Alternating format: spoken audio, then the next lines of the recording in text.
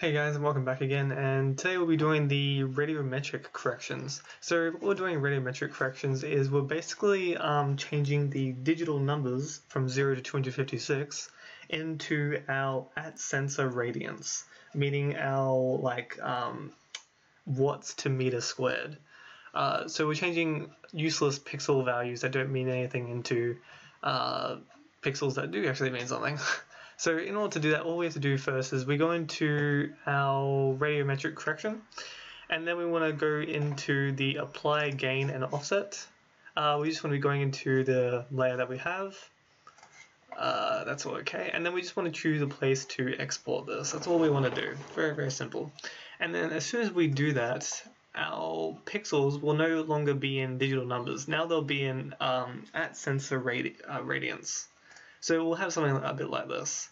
And then from this, what we can then do as more radiometric correcting, we can then reduce the value of darker, we want to reduce atmospheric effects.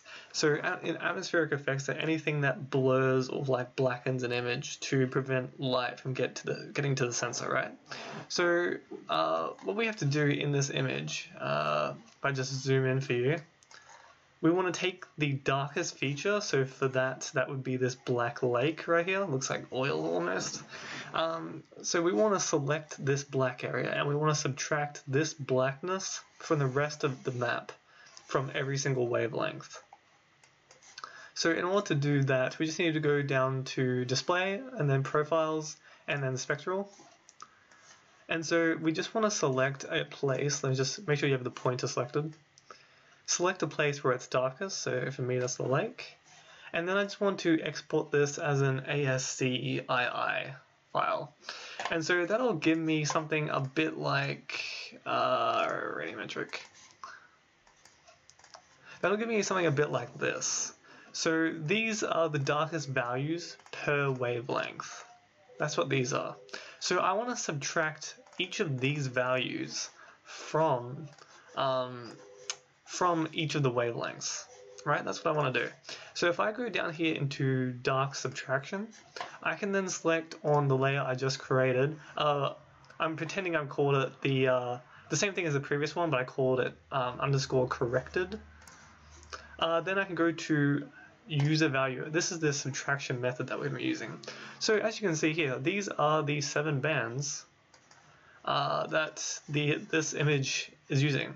So we're talking about these bands are at 0 because we haven't subtracted anything.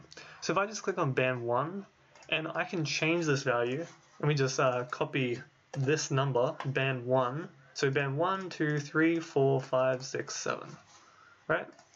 So band 1, I want to be erasing this much. And you can see it got updated. And in band 2, I want to put in this much. Band 3, same thing. I'll just go through and do this. And while I'm doing this, let me just also tell you that in geometric corrections, what you're doing in that is you're trying to line up an old picture with a new picture.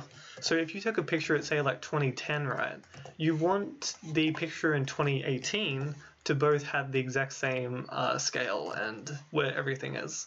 So that's what we're doing in geometric corrections. It's pretty much just timing corrections, timing and placement corrections. Whereas radiometric is atmospheric and noise correction. We're getting rid of all the extra noise, all the extra stuff that we don't want to be concerned with. Anyway, so we have this all done, and now we can just go ahead and export it. So choose a location wherever you want to put it. So doing that, you should then get something a little like this. And although you can't really see the difference, this value, although I can't see this and you can't see this, the computer can see that the difference, that this image is actually slightly brighter because we've taken off the darkest value for each of the pixels. But not for each of the pixels, for each of the wavelengths per pixel. So this image is slightly brighter now, and we've done dark subtraction. We've done radiometric correction. So now all of the pixels are no longer digital numbers, they are now at sensor radiance. And and all the pixels are a lot more clear to the computer, to the sensor, because we've gotten rid of all the atmospheric conditions, which of what I've said before, they're like, highly dense things in the atmosphere. Like if you have a satellite going over, you want you don't want to pick up all the atmospheric stuff between you and what you're sensing. That can be anything in the air, whatever it may be. In terms of like particles, it might be dust or something.